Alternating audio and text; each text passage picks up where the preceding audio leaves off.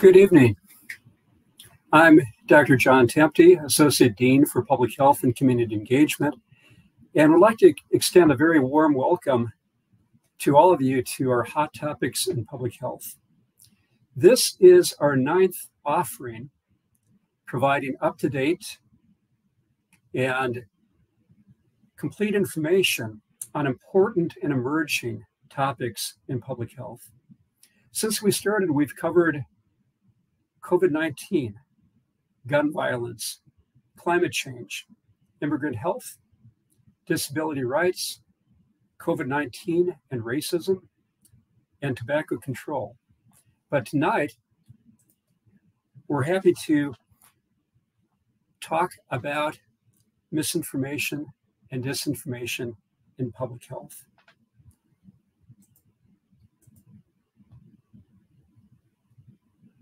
Just trying to move the, could I have the next slide, please?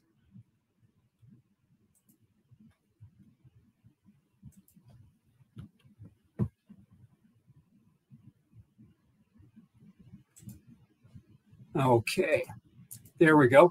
Thank you so much. So one of our dual degree students, Samantha Crowley, during the summer of 2022, conducted a survey and interviews of public health officials in rural counties across Wisconsin. One of the emerging themes was that of misinformation and disinformation. The quote here is, "I think one challenge was just so much misinformation or disinformation out there." And some of that stemmed from, it's a pandemic, it's changing. We didn't know a lot. And then we learned things, people took that as we were lying to them. Things that change so often that was hard to combat. One of the big problems when we deal with information in science is the lack of certainty. A wonderful quote from Jakob Bronowski is that science is a very human form of knowledge. We are always at the brink of the known. We always feel forward for what is to be hoped. Every judgment in science stands on the edge of error and is personal. Science is a tribute to what we can know, although we are fallible. Well, when we start thinking in terms of public health and ask the question, what is real and what is truth, I had to turn to a wonderful source, the Velveteen Rabbit. What is real? Doesn't mean we have things that buzz inside and a stick-out handle. Real isn't how you are made. It's a thing that happens to you. Reality has a component of internalization. And I think that is why misinformation and disinformation in public health is an incredibly complex and difficult problem. A companion piece to our discussion tonight is the upcoming discussion around the UW-Madison's Go Big Read 2023-24. The book, How Minds Change, deals with the surprising science of belief, opinion, and persuasion. Keep this in mind for the keynote address by author David McRaney on Tuesday, November 7th from 7 to 8:30 in Shannon Hall at the Memorial Union. Also, for members of the SMPH community, copies of the book are available in Ebling Library. Well, it was my great pleasure tonight to introduce a colleague, a research collaborator, and a friend of mine.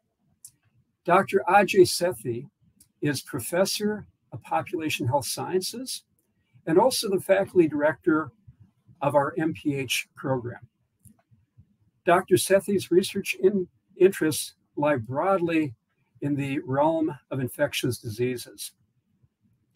His studies aim to identify modifiable behavioral and structural factors associated with transmission and with morbidity and mortality if infection is established. He works in the area of HIV/AIDS, COVID-19, healthcare-associated infections, the microbiome, and addressing public health misinformation. In 2021, Dr. Sethi received a Chancellor's Distinguished Teaching Award.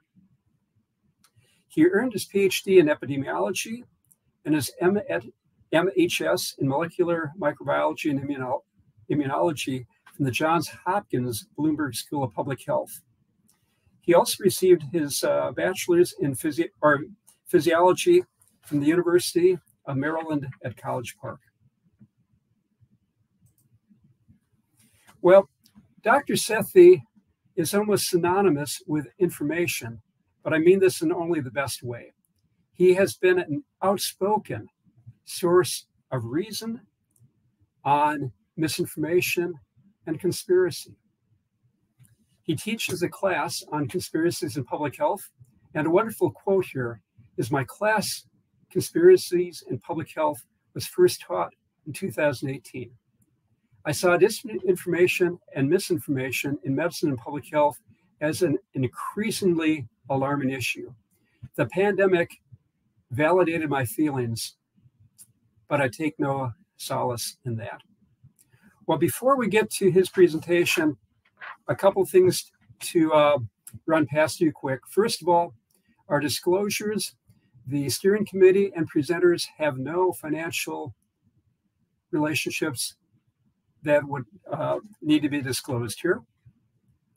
Also, for the first time, we are able to offer continuing education credit for this series.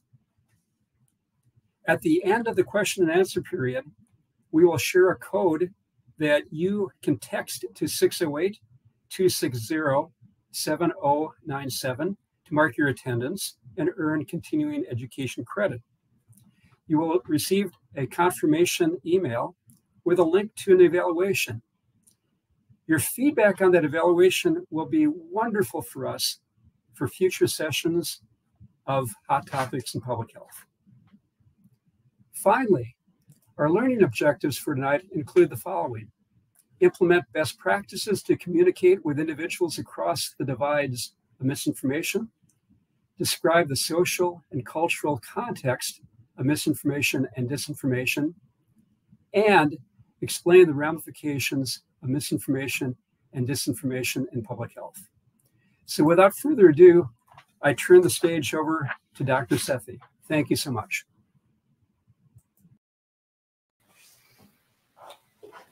Thank you so much, Dr. Temte, for that very kind introduction and giving me the opportunity to speak about this topic in this forum.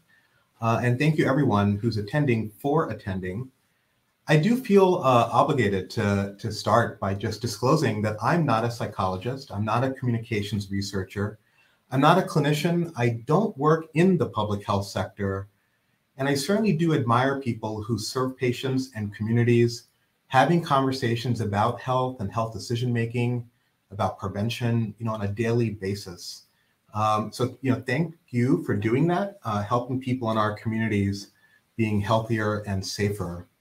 I want to start by just saying, I was a graduate student in 1998 when the Lancet paper published by Andrew Wakefield, which has now obviously been retracted, had been published, and it implied a false connection between MMR vaccine and autism. And in the years that followed, I witnessed my professors, my classmates pivot their interests, their research into areas following sort of this supposed connection between MMR and autism. And I saw it as being so disruptive to people I knew and to the institution where I trained. And it was just a little, scary at the time. And after my PhD, it became clear, over a decade later, as a result of years of investigative journalism by Brian Deere, that the Wakefield study the entire time was an elaborate fraud. It was committed by him and a team of lawyers who were trying to bring down MMR vaccine for personal gain. And when I first learned of that, it made me very angry, and it just made me think back about all my professors and classmates who were chasing this red herring, despite obvious evidence that there was no connection between, the vaccine and autism. And I reflect back on that and think this just may very well be the most expensive, consequential example of scientific misconduct in history. And it's just something that I try to convert that or translate that sort of anger into something productive, and hence the class Conspiracies in Public Health was born, and trying to make sense of misinformation and disinformation in our society, figuring out sort of ways in which we can try to reduce its impacts. Now, to start, let me just start with a solution.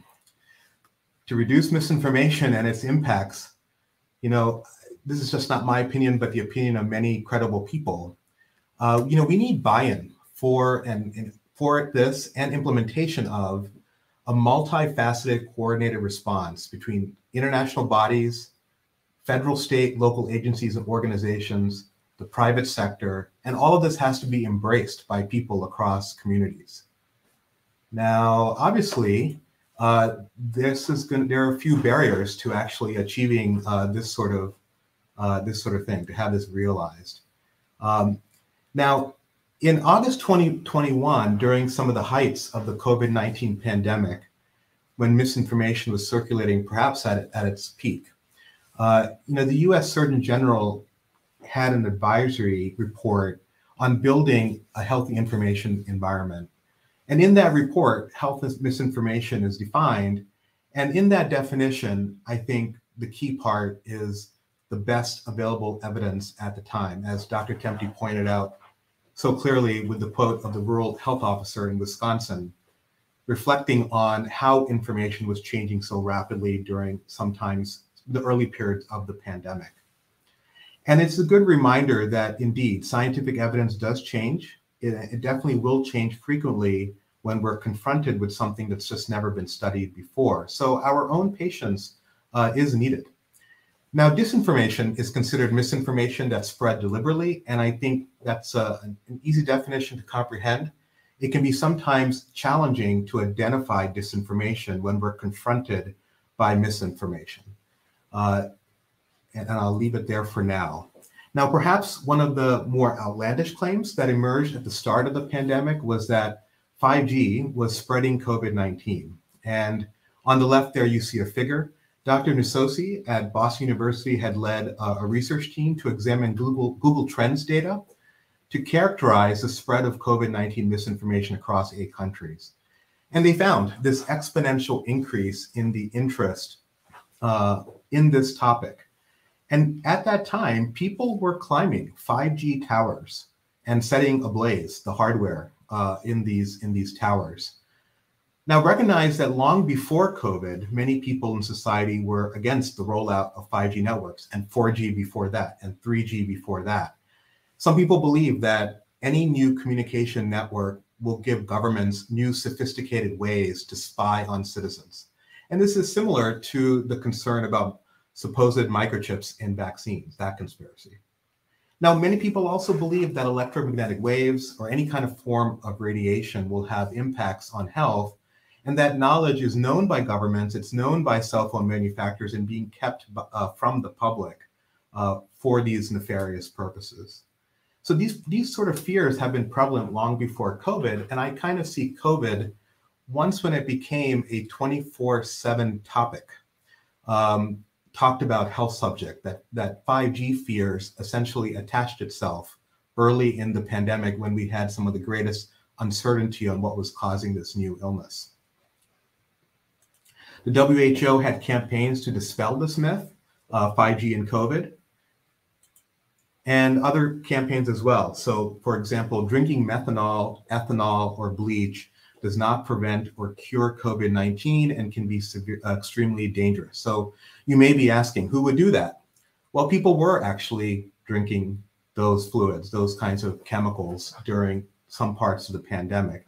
And you may have read in the news this week about a man and his 3 sons being sentenced to prison for operating a business that was disguised as a church and sold more than $1 million worth of industrial bleach solution that they had claimed was a miracle cure for COVID-19, for Alzheimer's disease, diabetes, HIV, leukemia, other illnesses.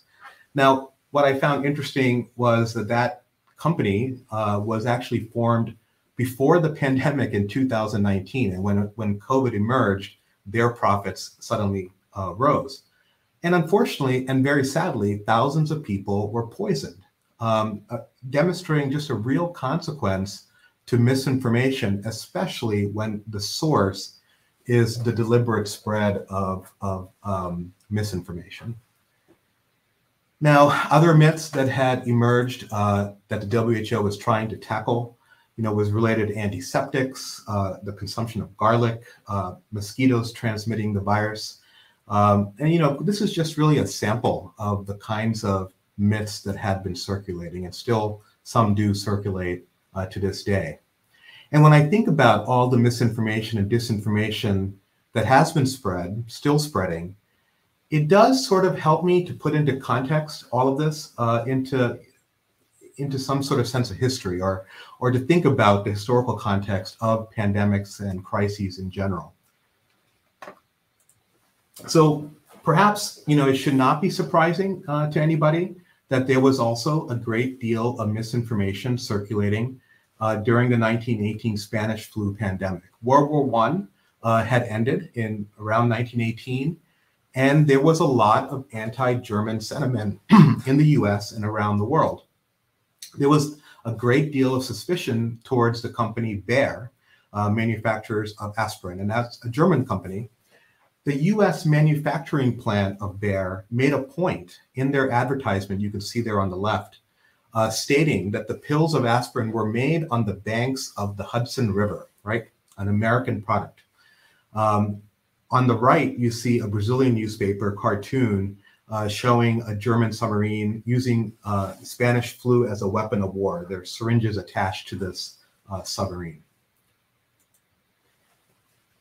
Now, presently, we're in the 7th pandemic of cholera. There have been 7 recognized pandemics of this disease. And the first one had occurred 1817 to 1824 in India, when India was controlled by the British. Now, cholera itself is an endemic bacteria was present in India and other parts of the world. And there had not been a recognized pandemic until this time. It was during this time of colonization that it began to spread across the country and region, and eventually everywhere. Now, Europeans and the British associated the disease with pilgrimages, ritual practices, religious rituals, and they felt, in a sense, that was contributing to xenophobia and racism that was already present. Now, in colonized India, Indians associated the spread of cholera across their country with the movement of British troops, who were certainly more mobile than Indians in India and in the region. And so certainly any movement of people can spread infectious diseases, but the perspectives are different depending on which one you take. Now, British historian David Arnold wrote this, which I thought was useful. Like any other disease, cholera has no intrinsic meaning. But in 19th century India, it acquired enormous meaning and significance from its various cultural and political contexts. He also writes, the Indian origins of cholera and its almost global dissemination from Bengal made the disease a convenient symbol for much that the West feared or despised about a society so different from its own. And I think about this example of history and reflect on the xenophobia that emerged after SARS-CoV-2 became pandemic, and the kinds of people who fuel those kinds of racist and xenophobic sentiments, and realize that while it's shocking and startling and unfortunate, it's also almost human nature for this to occur during times of crises. Now, just to put into context, this sort of timeline you see there on the left of the 7 pandemics, germ theory was established in the 1860s, so after the first cholera pandemic.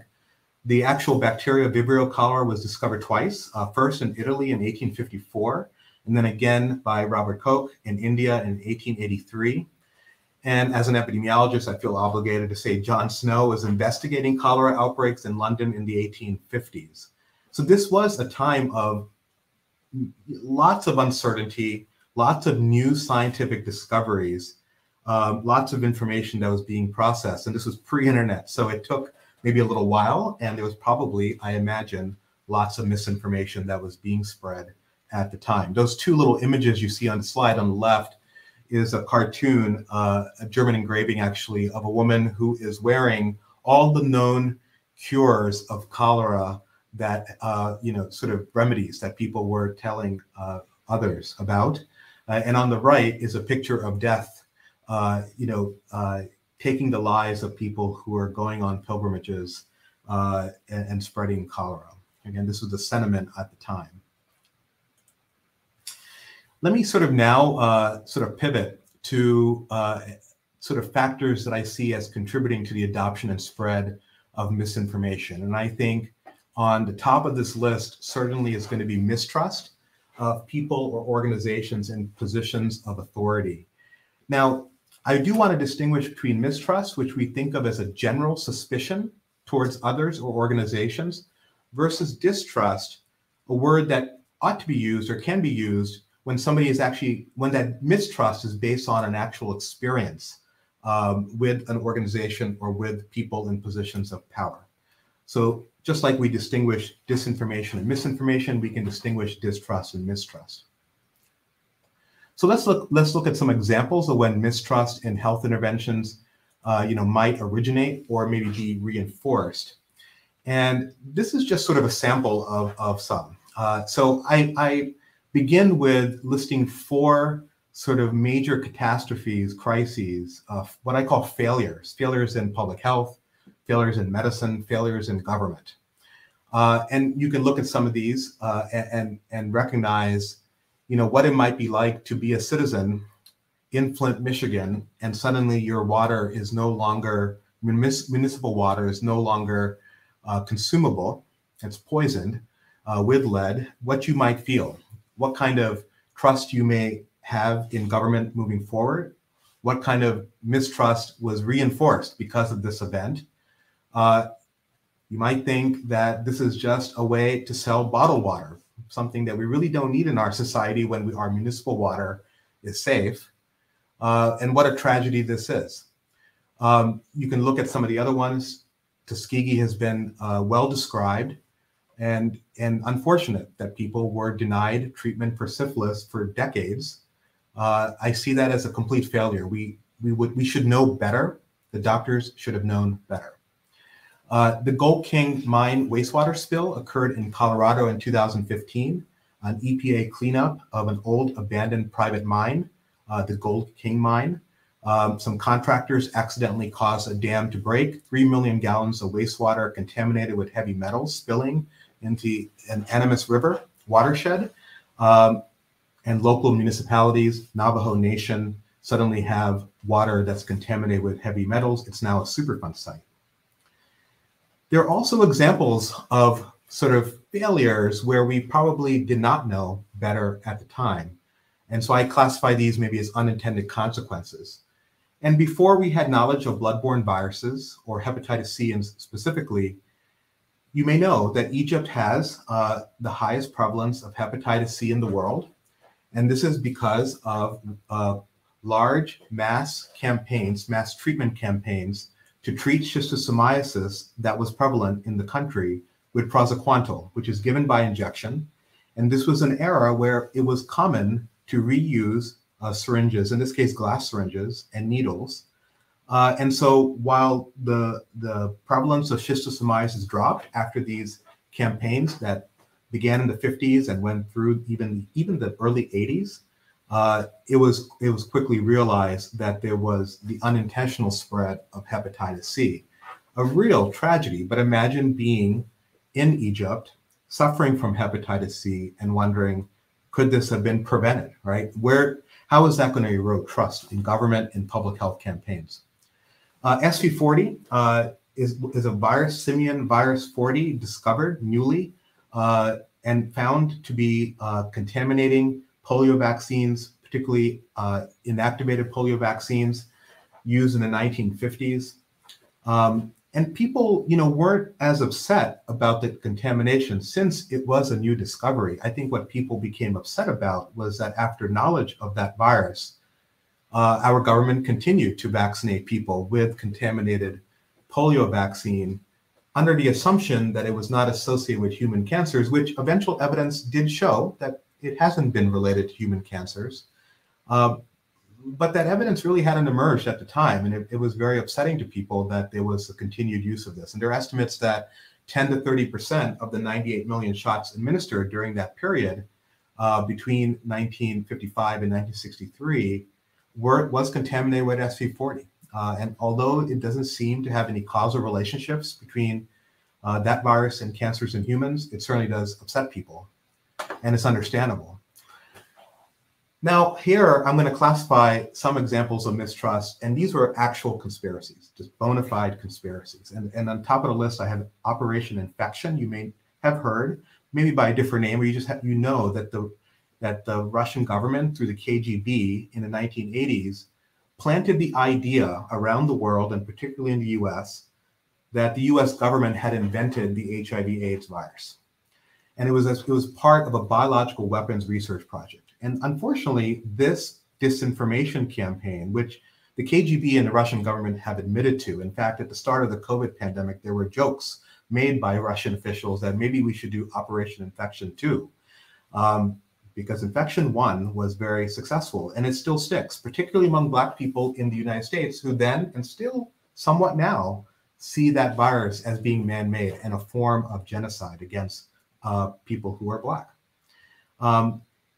People in general, I already covered Wakefield's conflict of interest and falsified data. For Merck, we know that people are suspicious of, quote, big pharma. And those individuals certainly, will cite all sorts of reasons for distrusting or mistrusting big pharma, but they can actually cite Merck's admission of withholding information on the adverse events related to Vioxx, a painkiller, that was eventually pulled from the market. But Merck had knowledge about the adverse events and did not share that widely. And during that time, they had made $2 billion in profit, and the fines for not sharing that information is minuscule compared to the profits that they had made. This certainly can rub people the wrong way, and it certainly reinforces the already mistrust that people have with large companies. Operation Neptune Spear, you may have heard also, the subject of the movie Zero Dark 30, was the mission conducted by the CIA to capture Osama bin Laden.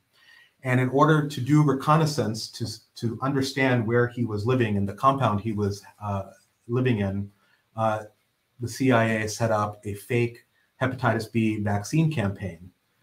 In the aftermath of the capture of Osama bin Laden, capture and killing of him, can you imagine being a citizen in Abbottabad, Pakistan, sort of wondering, is this next public health campaign for vaccination, is it real, or is it a CIA plot? And this is an actual conspiracy that occurred, and it really has hampered polio eradication efforts to this day in that part of the world and other countries as well. And we should own up to these sort of unintended consequences of conspiracies.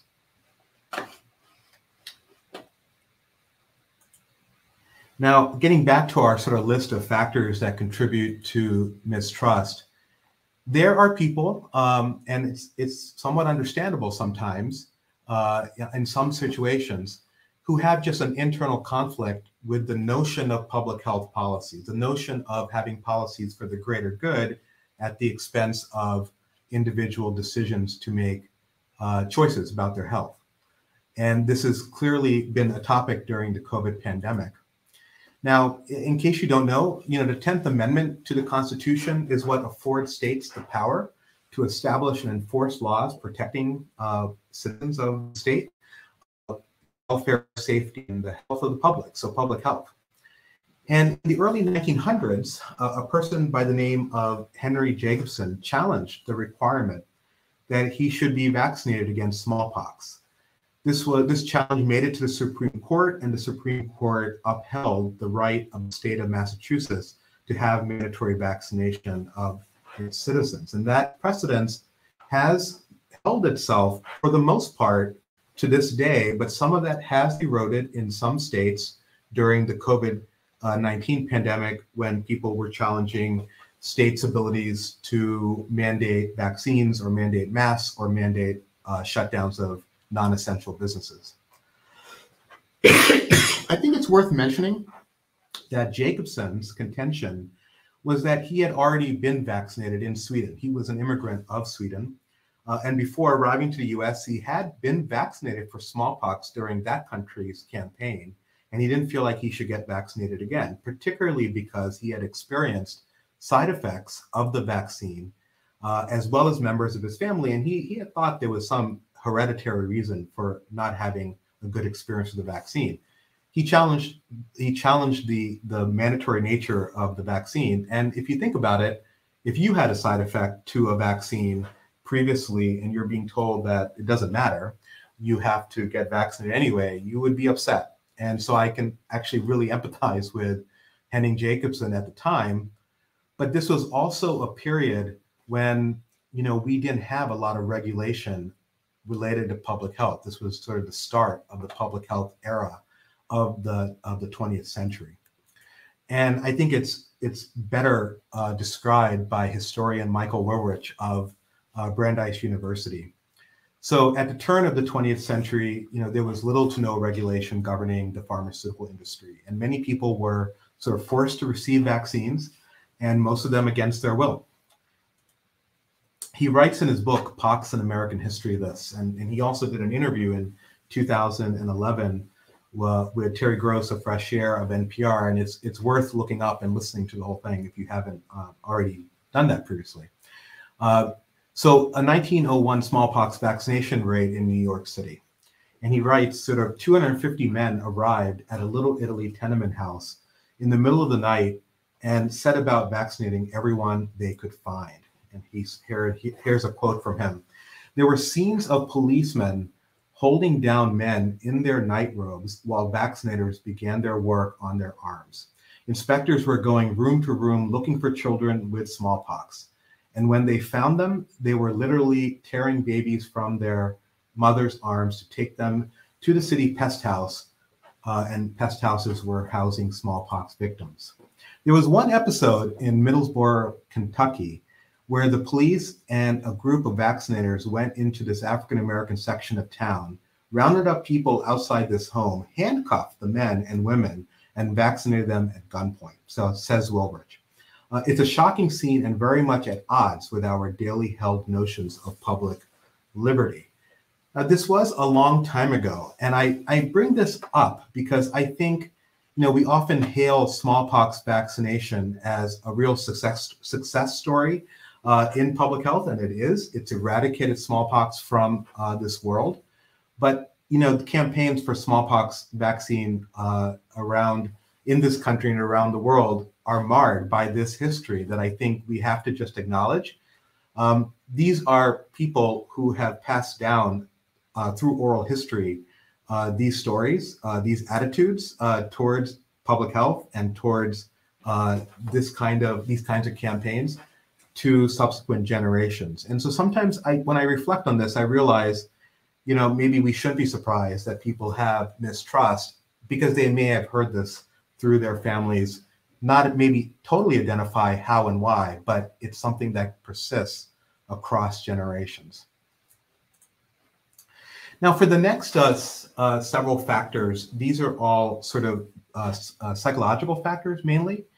And I'm not going to provide specific examples of these contributors of the adoption and spread of misinformation.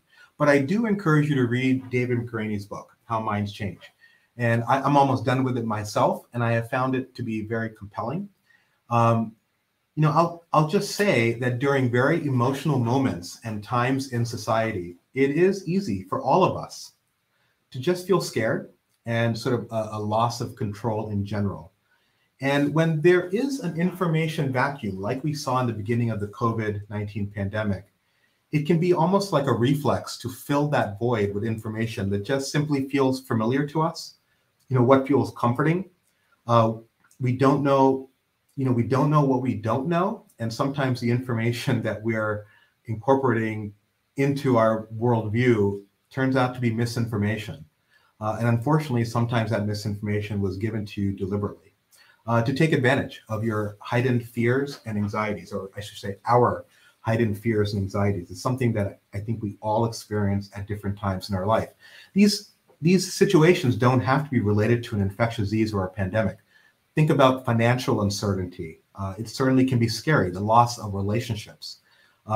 These are all highly emotional situations we can face at any time.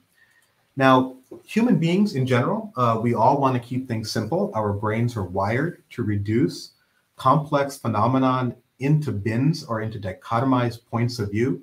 We use heuristics, honestly, to our advantage. These cognitive shortcuts help us make decisions and navigate our daily lives without expending too much energy. It's natural for those cognitive shortcuts, unfortunately, to form biases or maybe implicit biases. And it's very important that we're aware of these implicit biases and try to reduce their presence and their effects. So there's positives and negatives to these shortcuts.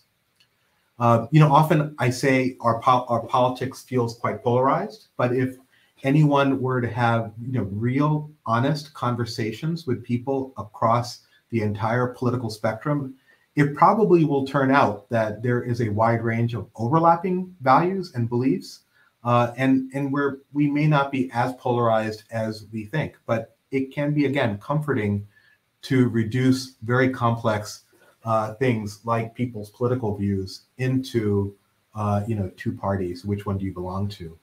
And it's also human nature to surround ourselves with like-minded people and information that's consistent with how we think about the world ourselves.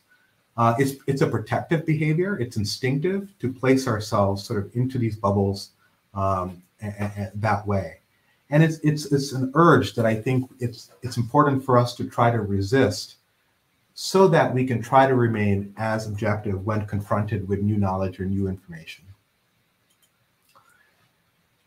Now, I think we can all agree there's different forms of evidence, and whether that's scientific evidence, evidence from observation, legal evidence, we should acknowledge that, personal experience, regardless of what a researcher or scientist or scientific consensus might say, personal experience often supersedes objective reasoning.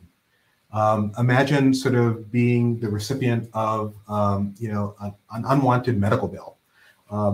Imagine what you'd feel after that and how you're going to think about navigating the healthcare system from that point forward. Whether that was a mistake or not, it does sort of change the way you navigate decision-making moving forward related to accessing healthcare. Now, maladaptive coping and psychological vulnerability, again, is something we're all capable of having. And I think it's really demonstrated well by another historical example, and I'm going to bring up AIDS denialism, which was very prominent in the years that followed the discovery of the HIV virus, and it still persists today at low levels related to HIV/AIDS. But denialism certainly is very common in general. So pictured on the left are 6 scientists who were AIDS denialists. They denied that HIV was a cause of AIDS, and perhaps the most famous is Peter Duesberg in the top left, a renowned scientist at the time, very, very, well known in his research, but began to promote the idea that HIV was actually like a passenger virus, that AIDS was actually caused by his views, recreational and drugs and pharmaceutical drugs. Completely wrong, but maybe ideologically driven. And he spent the rest of his career and still does, promoting this sort of false belief. Now, right below Peter Duesberg is Kary Mullis, and you may know him. He also became an AIDS denialist. Mullis received the Nobel Prize in Chemistry for inventing PCR. PCR is used to measure HIV viral load. It obviously was used to measure the presence of SARS-CoV-2 in samples. He somehow became an AIDS denialist and began promoting, again, that view that HIV doesn't cause AIDS. And other people pictured here are biochemists, molecular biologists, evolutionary biologists, pathologists. I mean, they're people with really good careers, illustrious careers.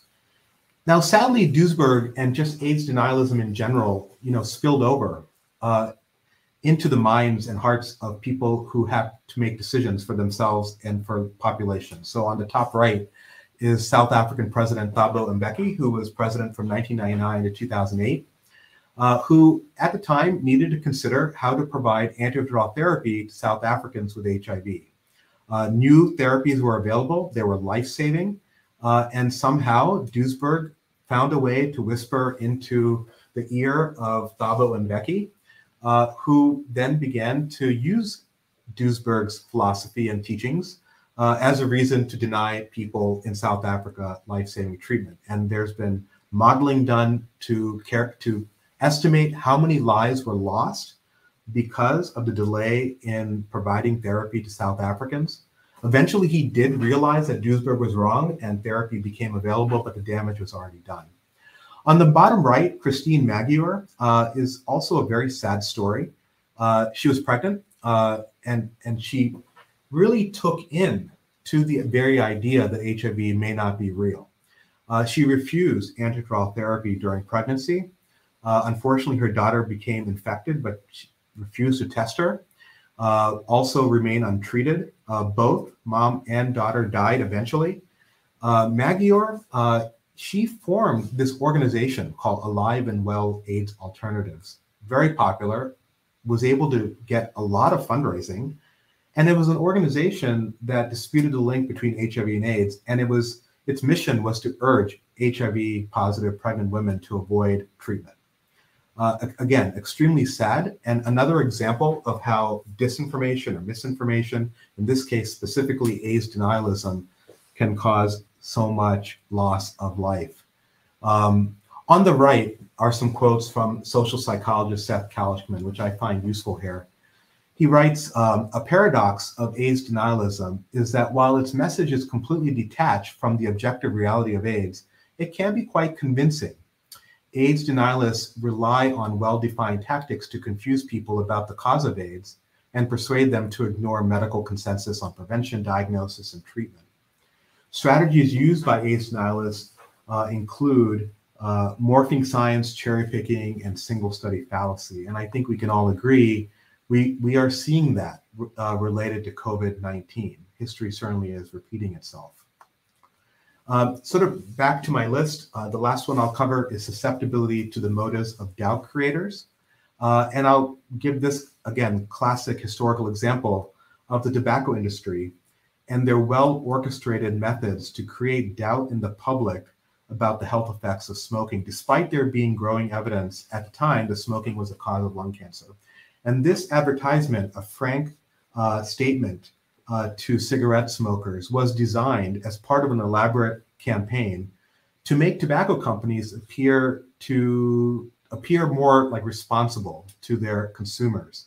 They wanted to show concern for the health of their consumers, but in reality, they were promoting the belief that smoking did not have any health risks. And their aim was to protect their own image, make them look like the good guys, while promoting sort of an all-American individualism attitude towards the right to smoke. And I ask you, does that sound familiar when we think about mass debates or when we think about vaccination debates today? Now, one statistician, Sir Ronald Fisher, you may know this name if you've performed the Fisher exact test or other methods that he had developed, for some reason was really swept up in this moment. Now, he was a smoker, but many men of his age were smokers at the time. So I don't think that was necessarily the source of bias, but he would use cherry picking and single study fallacies to find fault in the studies demonstrating the health effects of smoking. And in a sense, he lost all objectivity. And it was rather odd for someone who spent his entire career developing modern statistical methods. He held on to his ideological objections, which he had also revealed, as he talked about this, his objections to, in general, mass public health campaigns.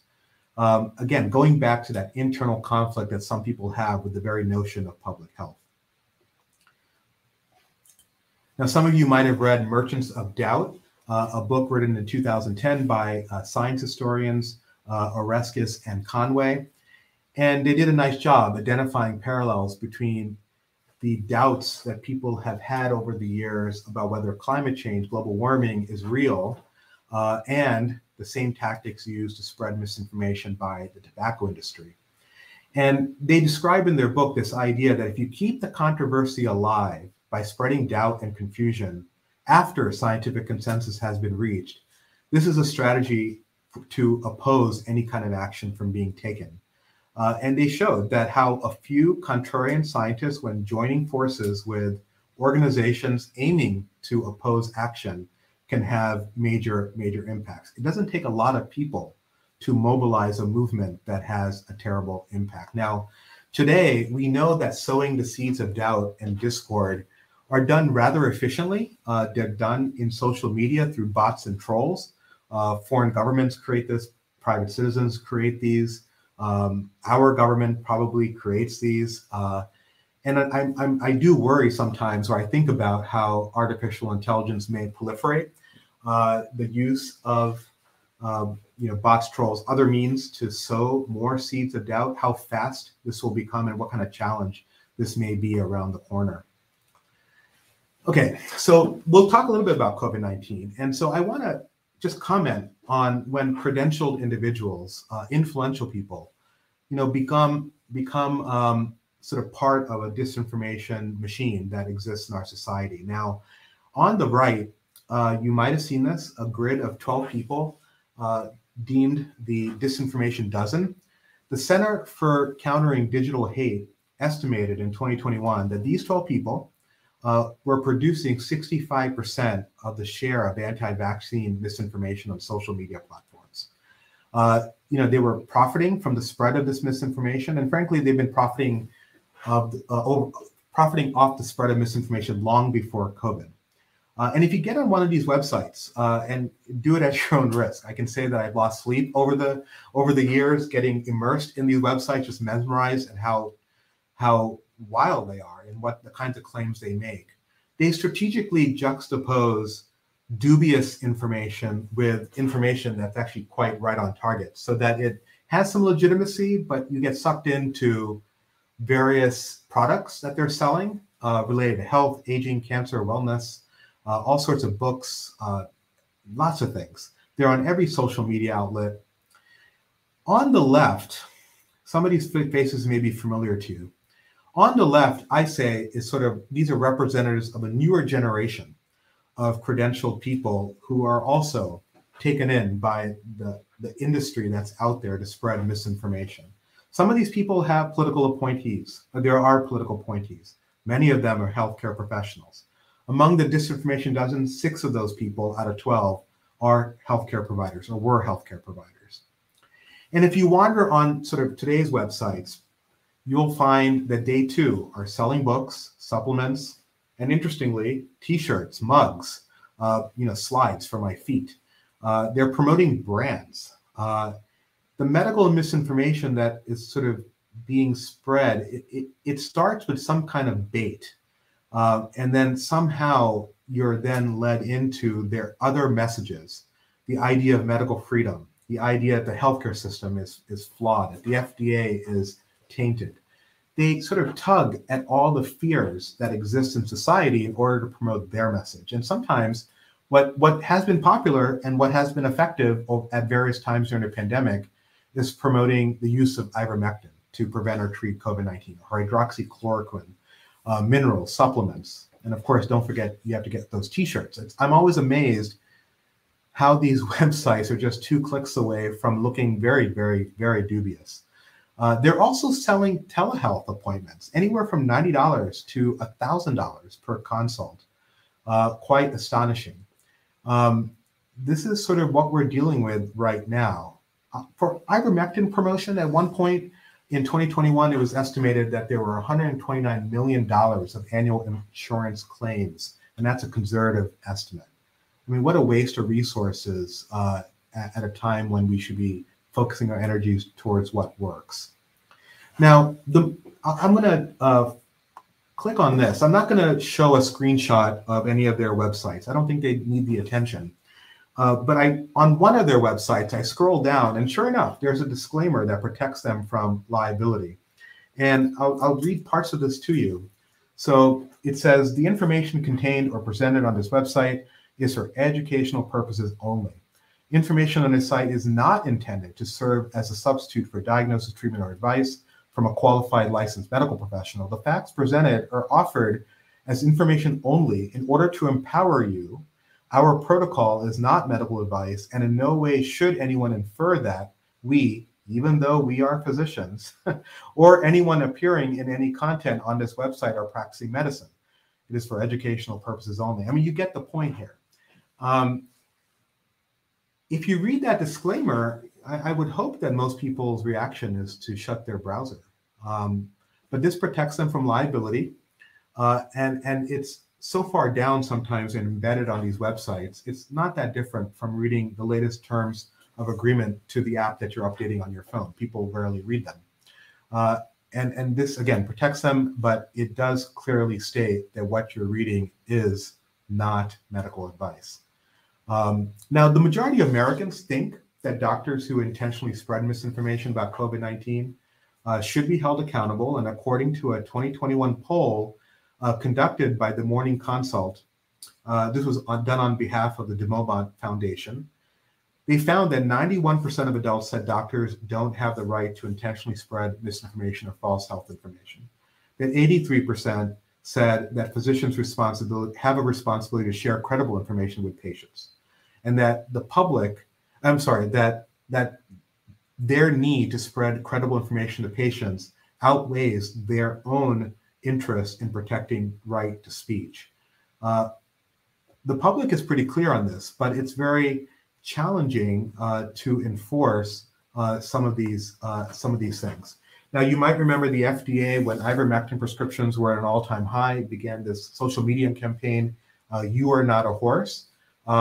It's comedic. It got a lot of attention from late-night talk show hosts.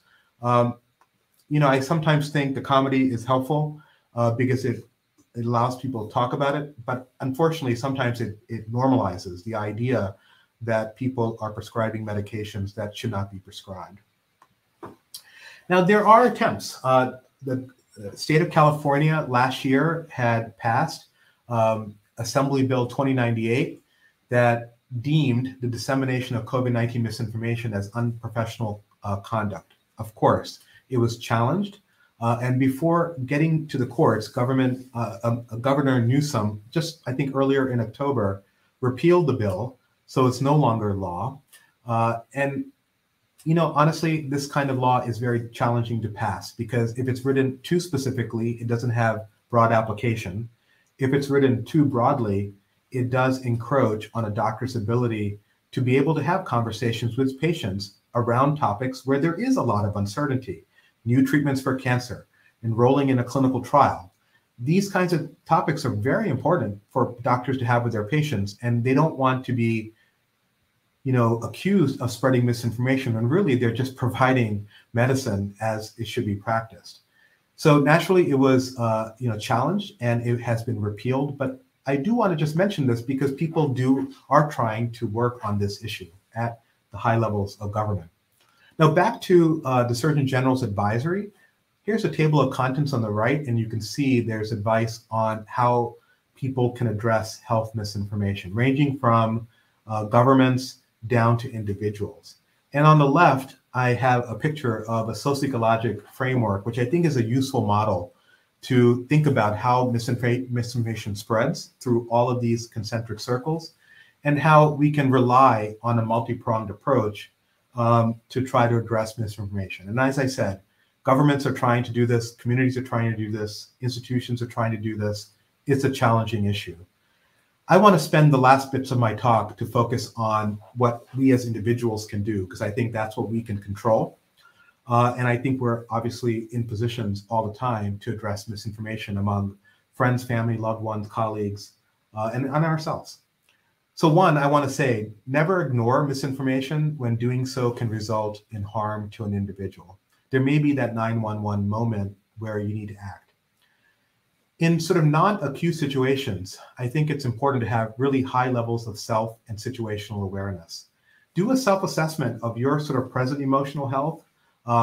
It's challenging to have these conversations. And I think if a conversation with a family member about a topic that, you have different points of view, if it's going to lead to an argument or somebody's, high blood pressure, it's not worth having, because you may never have another conversation about that topic again for that reason. So it's good to sort of be in the right state of mind. It's also good to arm yourself with, what are the popular and less popular types of misinformation that's floating out there. As challenging it is to get on these websites and read about it, it's a good idea to do that. And then there's also practical skills. And I have a list of many sort of things in my Conspiracies in Public Health class. I include content that draws on skills from motivational interviewing, risk communication, active listening, crisis counseling. The idea of validating people's concerns and fears and emotions is very important. I think we can also be better at counterfactual thinking. Don't take information at face value. Ask ourselves, what disconfirming information do I need before drawing a conclusion? We all need to be better at using plain language so our conversations can be simpler and more, maybe even more engaging and less distancing. It's using the word efficacy in a conversation is not going to be very helpful when talking about vaccines. We can just say, how well vaccines work. Storytelling can be very powerful. And if you've ever taken an improv class, you know that a basic tenet of improv is yes, and this is how you keep conversations going. If you have a conversation where you're constantly refuting what somebody is saying, that's not going to endure. And then finally, I think it's important that we practice some detachment and mindfulness. These can be challenging conversations to have, and sometimes you just need to be divorced from the emotion and just focus on active listening, and in order to really help someone. And, also, I want to say it's important that we feel empathy for people who have misinformation, especially because we too are capable of being misinformed, and we would want others to have empathy for our errors in thinking. Get to know where people are coming from. Imperative that we establish trust and never assume that you have it. Identify shared interests and values. That can be a good launching point into a conversation. Seek out credible sources of information, but always avoid thinking that education is what somebody needs, that it's the immediate solution. I always say people are perfectly capable of searching the internet and finding themselves on websites with correct information. Why people may get sort of baited and go to websites with more dubious information is what we need to address. What are their fears? What are their anxieties? What are our own fears and anxieties that cause us to adopt misinformation? Finally, also changing someone's mind is not the goal of a conversation. And I think going back to David McRaney's book, I encourage you to read that. Our goals of a conversation really ought to be to have a relationship, to build trust, and to have a conversation again another day. Really important that we know how to say, I don't know. When you lead with uncertainty, as Dr. Tempe had mentioned, we become more credible suddenly. Nobody wants a salesy pitch as to why they should think of a vaccine as safe if they have concerns. And that's it. I'm going to leave it as that. And thank you again for listening. And I look forward to John talking to you about some of the questions that had come in. Well, thank you so much, Dr. Sethi. This was a wonderful overview. And I know that you try to condense into 50 minutes, normally what you do over a semester in class. So I'm going to start with a question that you haven't seen before. And this might be unfair, but in this whole realm, what gives you hope for improvements in information flow? Improvements in information flow? Yeah, I mean, it's fast-paced. Information changes constantly, and where I find hope is when somebody, who previously may have adopted some misinformed views, change their mind. It gives me an idea that, there actually really is the ability for people to change their mind. I think we just have to do more listening to find out what it is that concerns them. and rather than ignore somebody who's misinformed or label them or stereotype them, to actually have an honest conversation. They do happen. They happen between doctor and patient, public health workers, and the community. We don't hear about them very much, but they do happen. And I imagine you have some success stories as well with your patients. Yeah, and I have to relate back to your tenant presented near the end of one conversation at a time. That unfortunately, it seems that misinformation can occur in a broadcast form, and often correcting that narrative is on a one-by-one basis. So definitely challenges out there. So when we look at consequences of misinformation, you brought out and you started out with the whole issue of MMR vaccine or measles vaccine and autism. But what do you perceive as the biggest barrier to overcome with vaccine hesitancy? Yeah, I'll say that it is very hard to convince someone to protect themselves against something that they haven't personally experienced. And it can be maybe easier to convince someone to pursue treatment for a disease for which the symptoms are debilitating, difficult, and it's actually what leads people to seek healthcare. People will swallow a pill if they think it's going to make them feel better because they understand why they're taking it. Adherence may actually be also very good. Vaccines is challenging. If we haven't seen measles in the community, if you haven't seen the suffering related to vaccine preventative diseases, it can be hard to convince yourself that this is what you need. You have to perceive the risk to be high, and if the disease is not prevalent, perceived threat is low. I'll also just comment that people make evaluations of what is the perceived threat of the vaccine, what's the perceived threat of the disease, and when you haven't seen the disease, suddenly the concerns about safety are heightened, even though the FDA and advisors such as yourself have already deemed that the benefits far outweigh the risk. People don't hear that. No, it's so very true. And your slide dealing with smallpox and the forced immunization is very striking. And by way of full disclosure, above my left shoulder is a framed certificate from 1792 of variolization of 2 children signed by the overseer of the poor in Boston, Massachusetts. So this is part and parcel of our culture. And when you bring up issues, from forced vaccination to the Tuskegee study to other issues, I think it's really imperative for those of us in public health and medicine to understand the ramifications of the past and how that kind of contributes to the historic narrative from which people derive some of the hesitation that we see out there.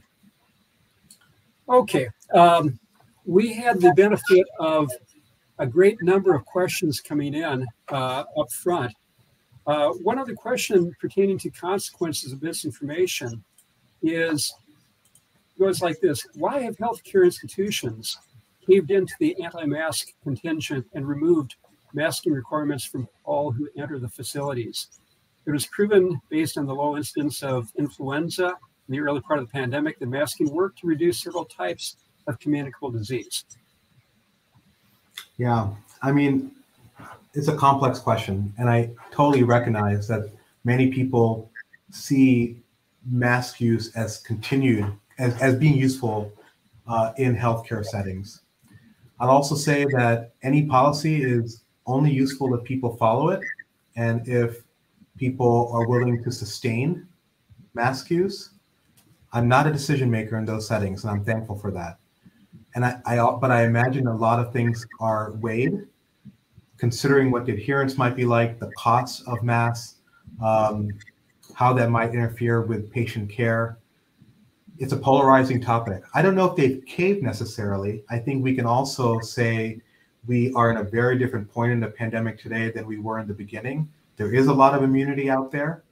People who are at high risk for severe COVID ought to continue to wear masks in situations where there's a risk of acquiring the virus. Others are taking a risk. It's a calculated risk. I also say that since mask use widely has dissipated, we don't really quite see the same kinds of unexpected surges of COVID like we did in the beginning of the pandemic when there was no immunity. The immunity is doing something, despite there being very little mitigation, and it will only get better. And I think that really plays off of this whole area of scientific uncertainty. If I look at studies performed throughout the pandemic, it was hard to come up with any conclusive information on the benefit of masking. And we didn't have the benefit of randomized controlled trials. We didn't have the standard of evidence. So this goes back to this whole idea of science leading with uncertainty, that we always take a very hesitant standpoint. And would you be willing to comment on the conflict between a scientific method where we're very, very cautious and people who will step out and say, absolutely, I'm right. There's no question about this. And I can never be wrong. And you have this dichotomy in the public sphere all the time. And how do we best approach that? Yeah, one, I never follow the opinion of one person when they talk about new science that has emerged, even if it's their own research or other people's research. I like to hear many voices, and I am indeed drawn to people who lead with some measure of uncertainty. I feel like they're having a more nuanced interpretation of what they're reading. Some people are also willing to say, I don't know, more readily than others. And again, I am sometimes turned off when I feel somebody's trying to sell me something.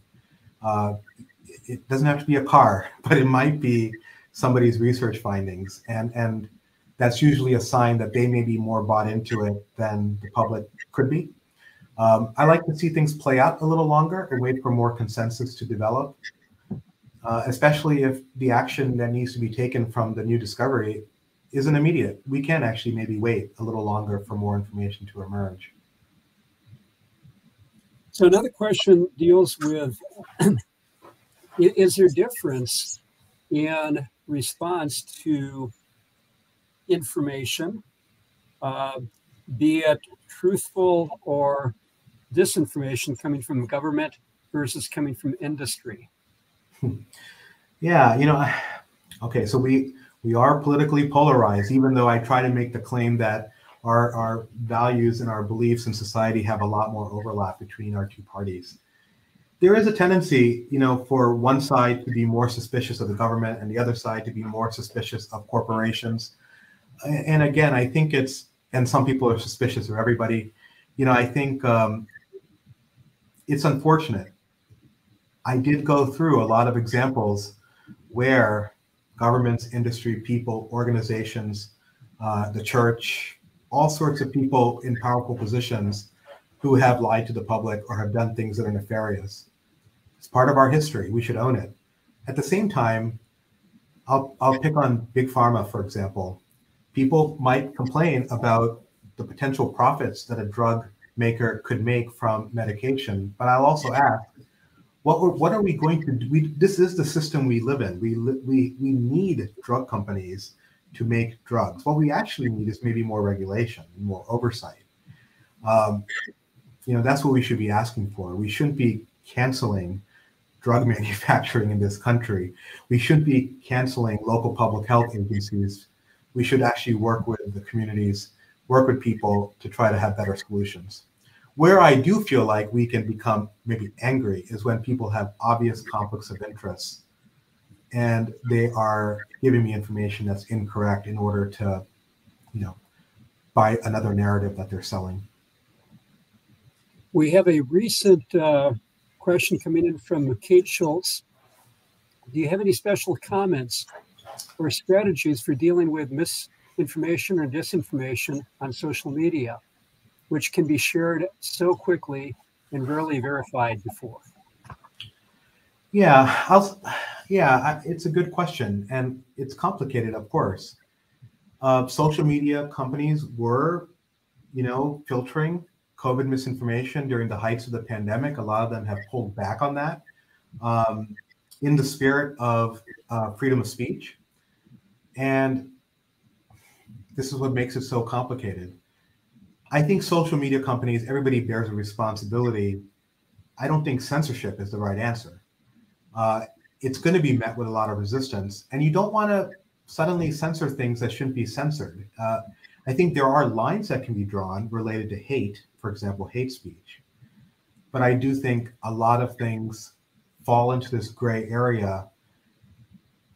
And as I showed in that sociological model, the responsibility is not only on social media companies or governments or people in institutions. Individuals can also be better at social media use. I think sometimes we should maybe not use social media as much, or use it with the intention of finding information rather than having them become the source of information, whether we like it or not.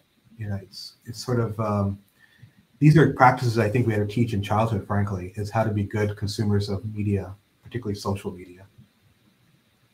Well, I have too many good questions here, but I'm going to finish up with one here in the interest of time.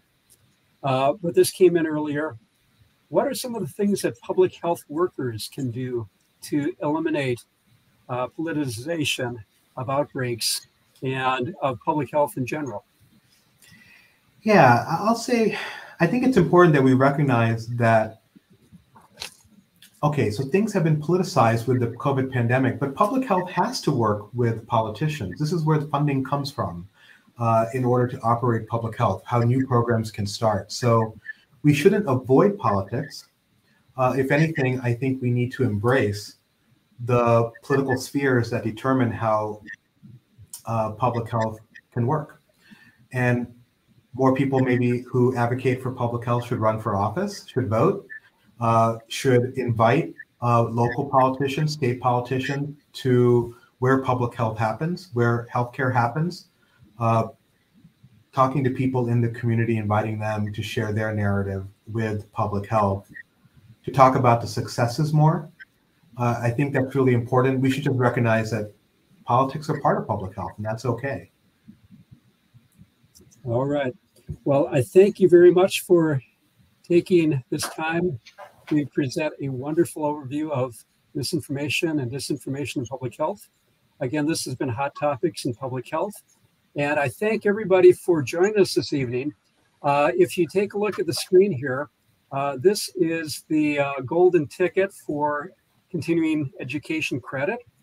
So go ahead and text the SUBBOK into 608-260-7097.